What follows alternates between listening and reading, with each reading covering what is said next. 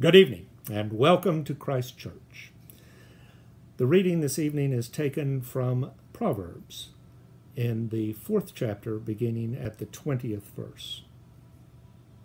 My child, be attentive to my words, incline your ear to my sayings. Do not let them escape from your sight, keep them within your heart. For they are life to those who find them, and healing to all their flesh.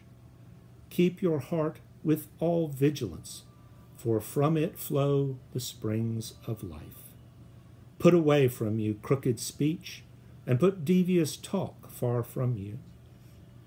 Let your eyes look directly forward, and your gaze be straight before you. Keep straight the path of your feet, and all your ways will be sure. Do not swerve to the right or to the left. Turn your foot away from evil. The word of the Lord. Thanks be to God.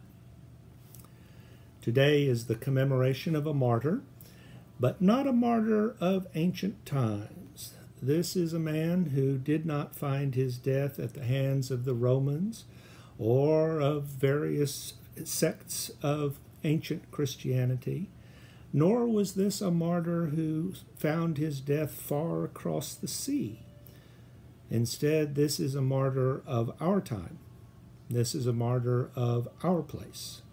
And the killer and the victim both profess themselves to be both Americans and Christians. This is the commemoration of Jonathan Mark Daniels, who was martyred on August 20th, 1965 in Hayneville, Alabama. Jonathan was an Episcopal seminarian and joined the civil rights movement in Alabama and was killed by a shotgun-wielding special county deputy named Tom Coleman.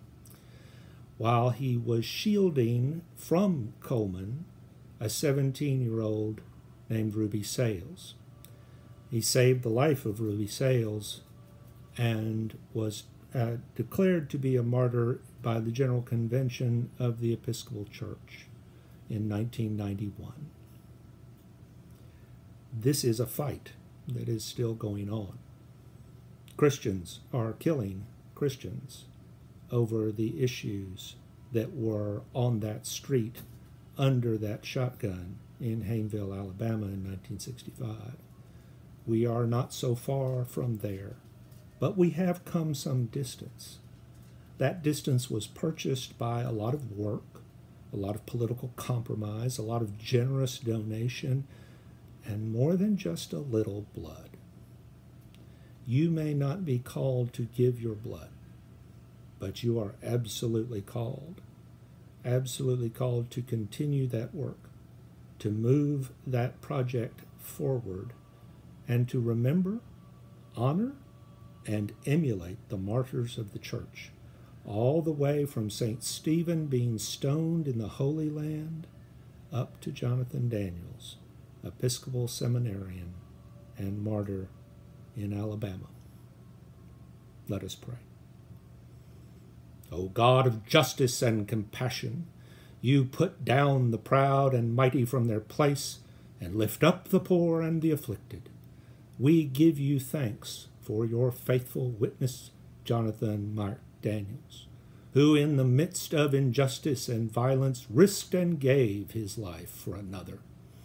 And we pray that we, following his example, may make no peace with oppression through Jesus Christ, the Just One, who lives and reigns with you in the Holy Spirit, one God, forever and ever.